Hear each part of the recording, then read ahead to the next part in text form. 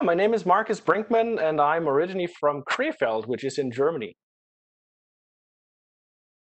Today, we live in a chemical world, and chemicals are really present 24/7 in all that we do in our lives.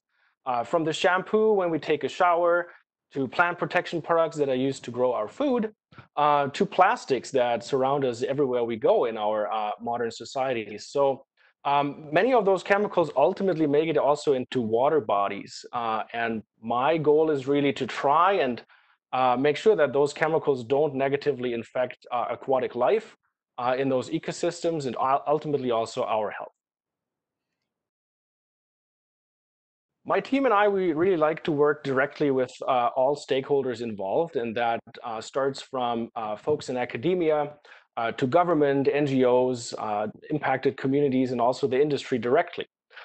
For example, we work with the city of Saskatoon, the province of Saskatchewan, and also indigenous communities trying to tackle their environmental problems and concerns. But we also work directly with the industry. So really try and help them improve their processes and hopefully help them become a little bit greener in what they do.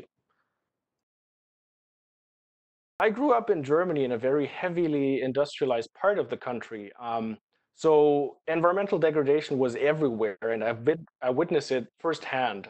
So some common childhood memories would include the smelters being fired up on the horizon when the dusk was setting in, or my mother showing up on the balcony and yelling down that we all have to come in as kids because there is a cloud of toxic carbon monoxide blowing in from the nearby chemical plants. Those experiences really have primed me and motivate me to try and become part of the solution to environmental problems. My favorite course to teach in SENS is ENVS 805. That's data-driven solutions for sustainability. Um, so a lot of environmental issues are highly complex, and solutions to them are not always straightforward or simple by any means. So this course really helps students to appreciate complexity and to embrace it, actually. And it also teaches them some critical skills that they will need to make informed and also equitable decisions based on the best available data. My favorite place in nature is anywhere near or on the water. So that could be canoeing or fishing or just dipping my feet.